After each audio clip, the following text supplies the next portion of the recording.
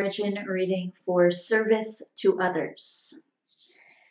I have 3 crystals here. All right, so I'm going to surround this in some protective space with my rose quartz here.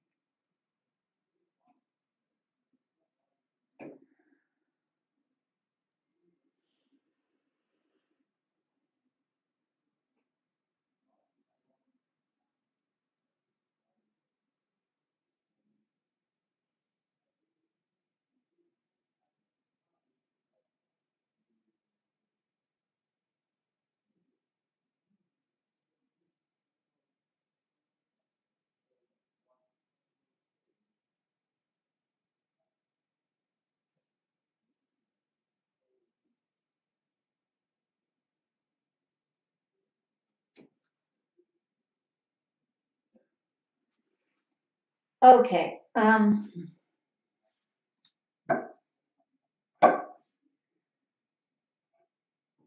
So there's definitely some connections coming up already. I'm gonna go over my crystals here though, so that I don't forget to talk about the crystals that I drew. So like I said, I have 3 crystals here. So rose quartz is a heart chakra stone. I actually feel like this would be good for you to have. It would be good for you to have like a small rose quartz that maybe you can wear. Like maybe you can wear it as a necklace or a bracelet or something. This is a really soothing energy. It's very comforting. It's very healing. There's a lot of different positive emotions that this crystal resonates with and helps with because of the chakra that it's associated with. So comfort, joy, love, compassion, healing, and it also helps with relationships as well and positive communication in different relationships.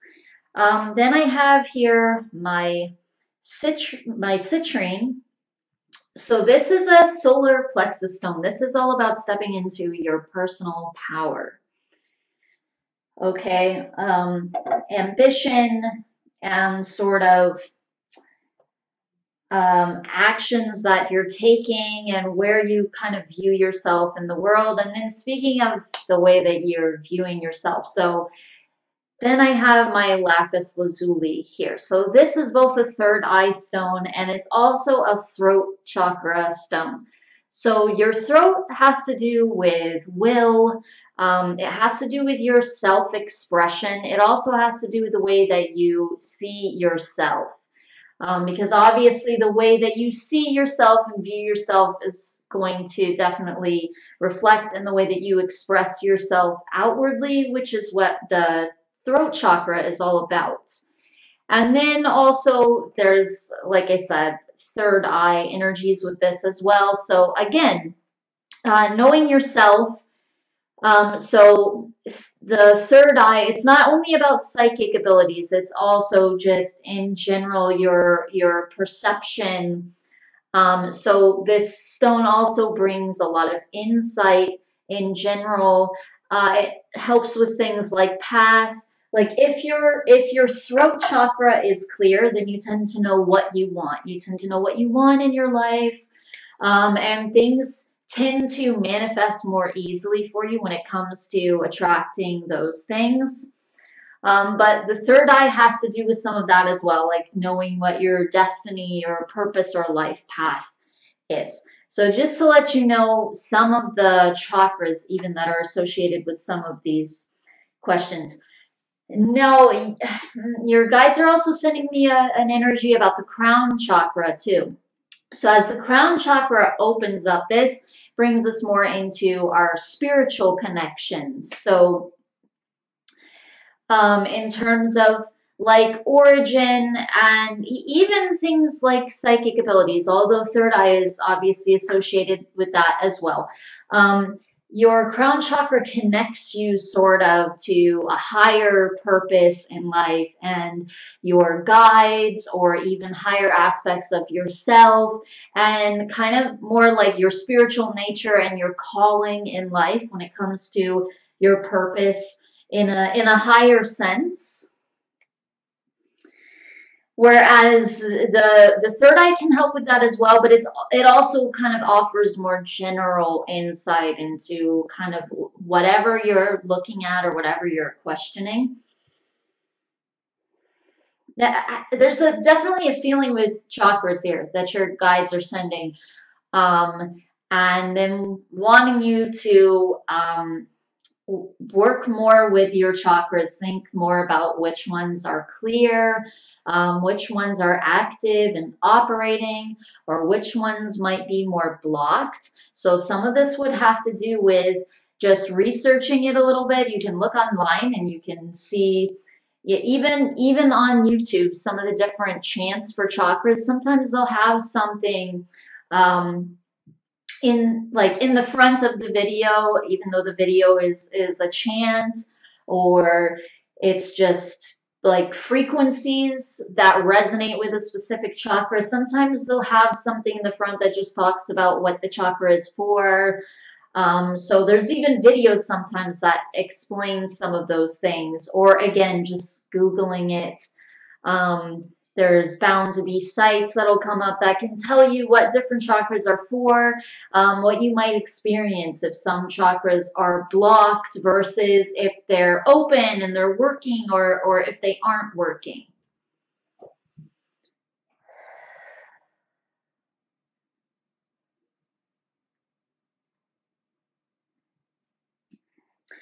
Okay, so now moving into some of these connections. So there is definitely a Sirian connection that's pretty prominent with you as well. This might be part of the reason that you and your daughter get along so well, also, because you have had some similar past life experiences as far as some of the places that you've gone to. There's an energy of Lyra here as well, definitely not as an origin, but that does come up as well. So Lyrans are typically referred to as cat people. They tend to come in with more of a kind of feline type of resonance. Versus Sirians. Okay, well, there's a couple of races that come in with Sirians when I do a reading, but with you, I do feel this connection with water for sure. And so this would definitely be the Sirian race that's connected to water, but I do feel a connection to the second race was Sirius that comes through during some of my readings, although I had never heard of this race before. And then actually somebody did tell me about this race, but they didn't even realize that the race was from Sirius, but they had kept coming in during my readings as a Sirian race, but they're always coming in looking kind of like owls or birds.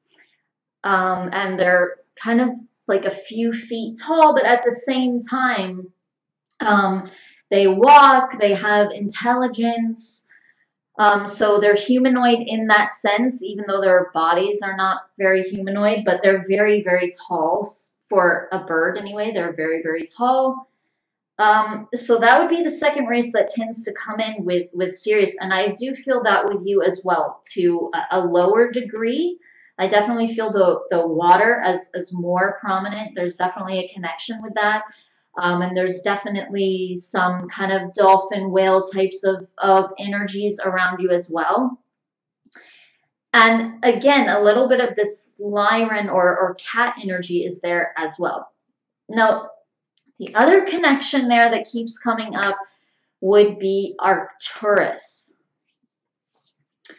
So with the Arcturians, you tend to have a lot of healing energies that come in, and people from there tend to have a lot of natural healing and teaching abilities. And obviously, you can heal in a myriad of different ways. So this can come out in different ways. However, there does tend to be typically a spiritual type of energy with them. A lot of them do tie their careers and things like that into a more kind of spiritual type of thing, or that in some way comes to play. Typically with their careers, obviously there's bound to be exceptions, but I'm saying kind of typically. There's definitely some energies with that as well. And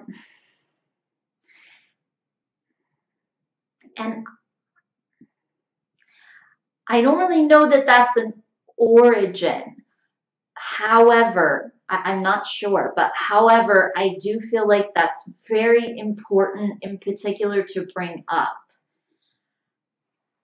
Because I feel like whatever you're going to be doing is going to be a little bit more geared in that direction. I feel like you're opening up a little bit more.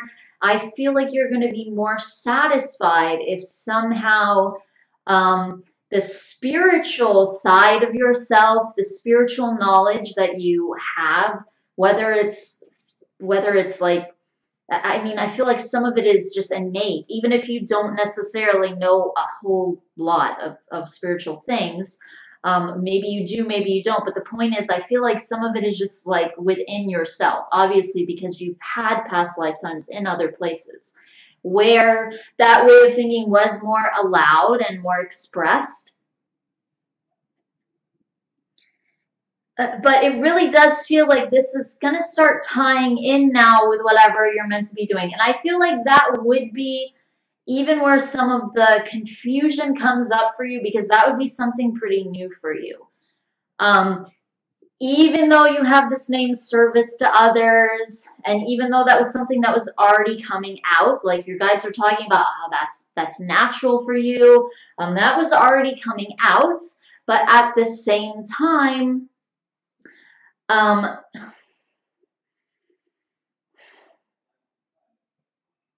well, there's also an energy of you giving to yourself, and service to yourself as well, and what's going to fulfill you.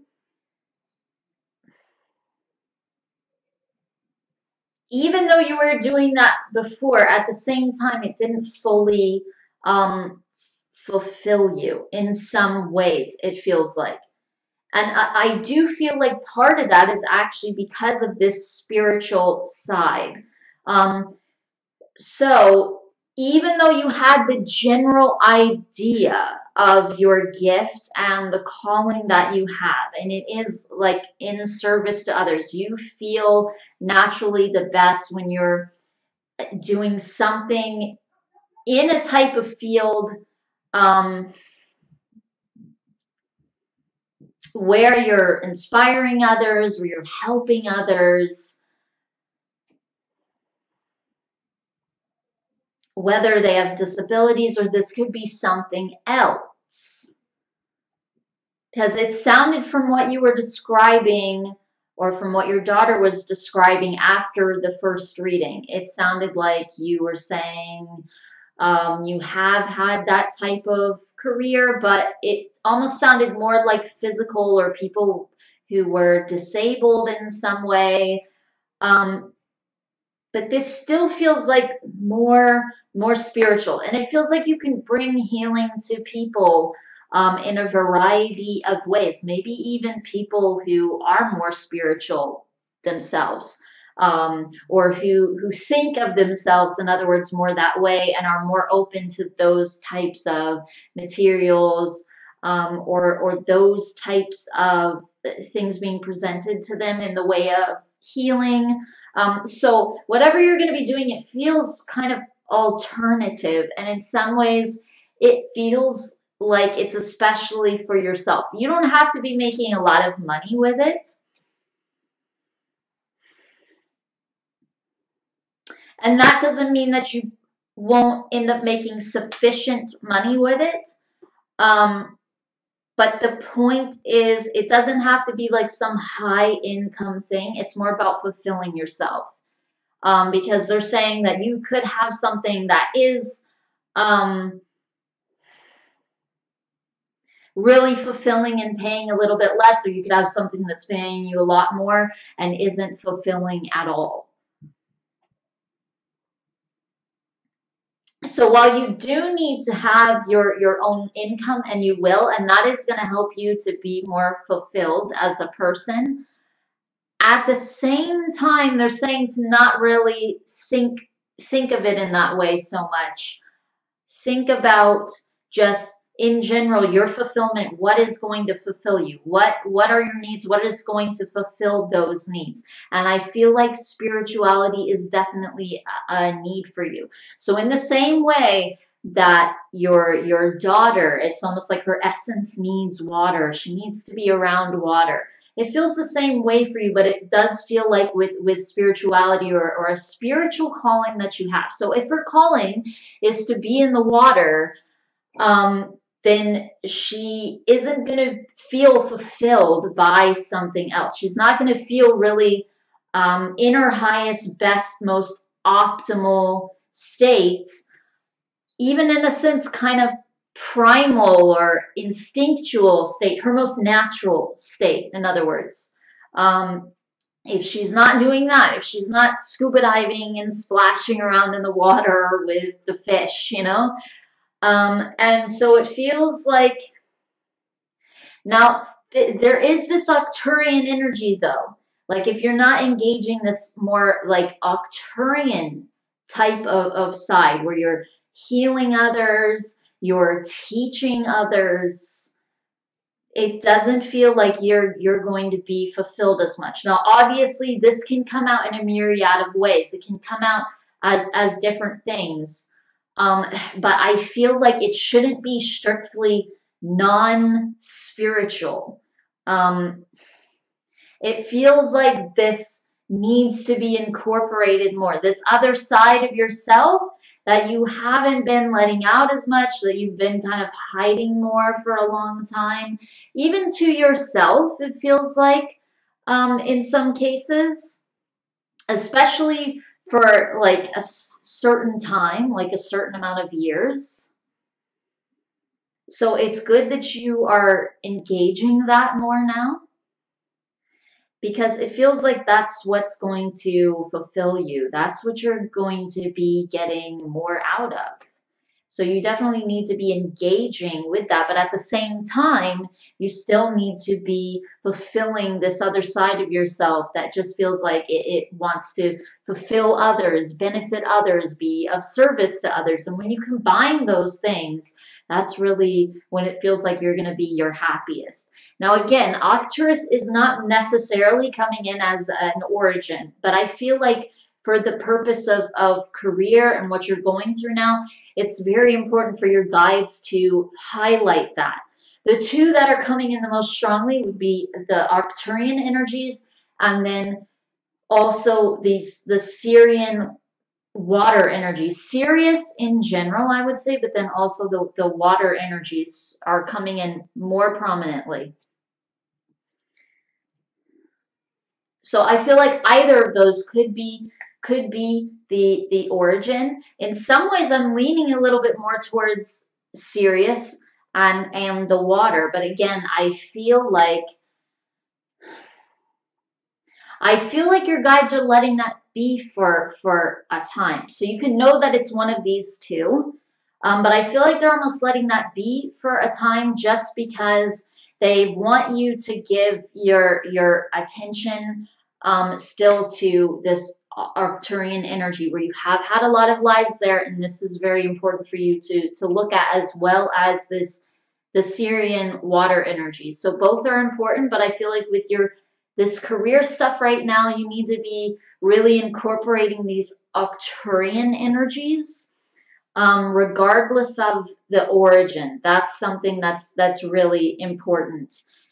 And there is definitely a strong resonance there, and you have had a lot of lifetimes there. But for your fulfillment, this healing and teaching kind of energy, also empathy for others, this really needs to be engaged. That brings me to another thing, which is this is something that actually came up a while before, and I'm just being reminded of it again. Part of the reason I feel like even that you sleep is actually an empathic thing, where you're picking up on a lot of different energies from a lot of different people. And if you don't have sort of the opportunity, if you don't have access to kind of letting that go somewhere, um, then that can drain you. So that's another reason why it's really important to not only be working on your chakras, making sure that those are um, aligned,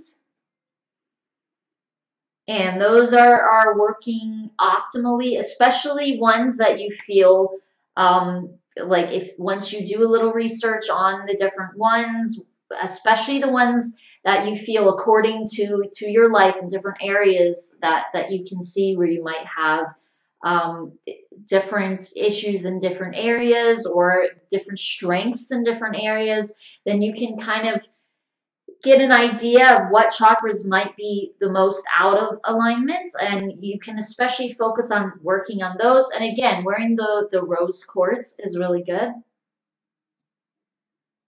But along with that, it feels like as you're doing something to be healing others, teaching others, and kind of helping them to heal themselves and know how to do that, you are going to have more energy yourself. You're going to be less drained, which is ironic because some people, if they were helping other people through some type of healing that the person needed to go through, a lot of times the person would feel more drained. But again, if that's really your calling and specifically what you need to be doing in your lifetime, then you're actually going to feel more energized by it. And your self, your soul, and your energy, your chakras, and everything, they're going to flow more, and that's going to be more the way that they would respond to that versus feeling drained. So it will actually do the opposite. It will actually heal you and benefit you, to benefit others in that way, to help heal others in that way. Okay, so I'm going to go ahead and do some clearing here. Let me see. Okay, so I'm going to use my lapis lazuli.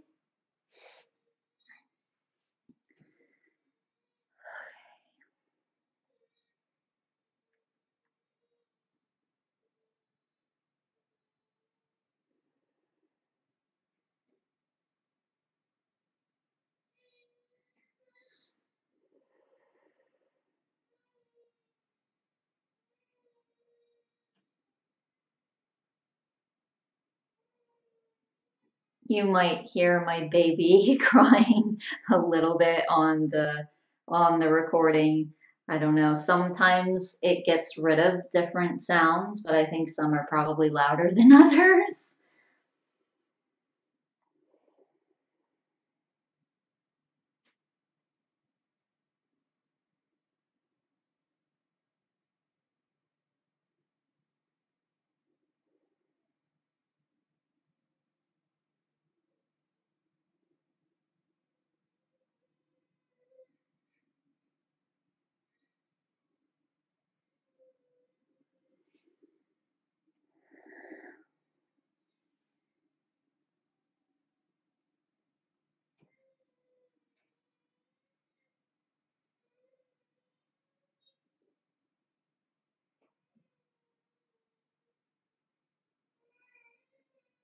Maybe even like younger people, it even feels like. But at the same time, there's a feeling of not exactly wanting to limit what you might do. So I also feel like really follow your intuition with it. Now, some of this though is going to come innately to you. A lot of this will come innately to you. So you're definitely not going to need a diploma for whatever it is that you decide on and that you're going to be doing. And I feel like people are going to resonate with you, and they're going to come to you because they resonate with you. And this is kind of something that will start a little bit on the side, I feel like, and then it will increase as time moves on. Because it also feels like more people will learn about you and know what it is that you're doing. But I feel like once you start doing this, I feel like a lot of this is just going to come naturally.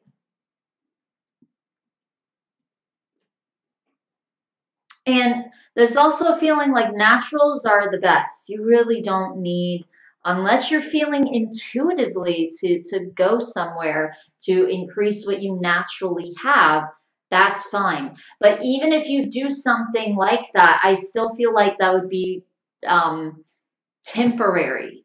So even if you were to get a certificate in something, I feel like it would be kind of fast. You would learn something really, really quickly. Or maybe you wouldn't even get a certificate. If you did, like, if you did go into something, maybe you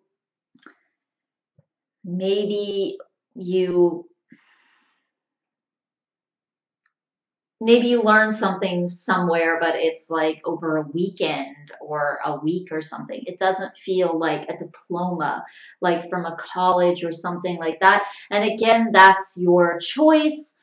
If you feel to do that or not, sometimes that can definitely enhance something. So it just feels like what you resonate with. But I definitely don't feel like you're going to need like years of schooling um, to do this thing that your guides are talking about, and that your intuition is going to tell you. Because this does feel innate, and it feels like it's part of your soul's calling. You're going to naturally know how to do it even if it's brand new to you. And if you do feel to go somewhere to get some kind of schooling or learn something again, this would be very temporary. It would be a really temporary course or seminars or something like that. It would be, or seminar even, doesn't have to be plural. So this could be something really, really temporary. It could even be multiple things if you wanted, but again, they would be very short if you were to do that. So that's an if. That depends on whether or not you resonate with doing that. Okay, so I'm going to do some more clearing with my citrine here.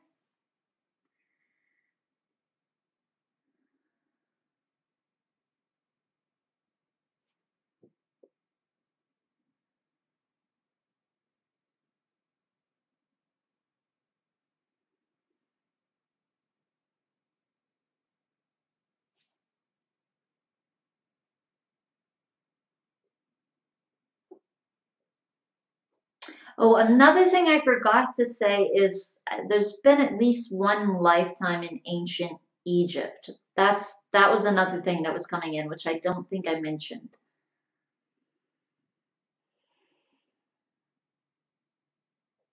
And in this lifetime, you definitely learned some spiritual things as well. You were definitely following some type of spiritual teachings or practices.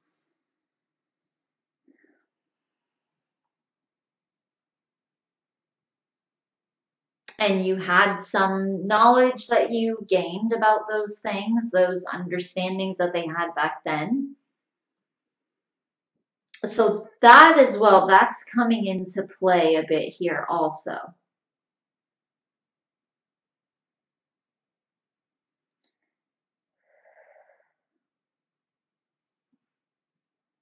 Okay, so I'll just finish off with the clearing with my rose quartz here.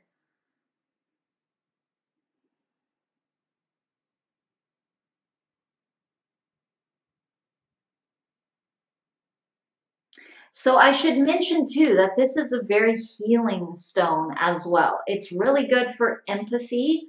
It's really good for healers, teachers as well. This is definitely a stone that resonates with those energies, healer, teacher, empath.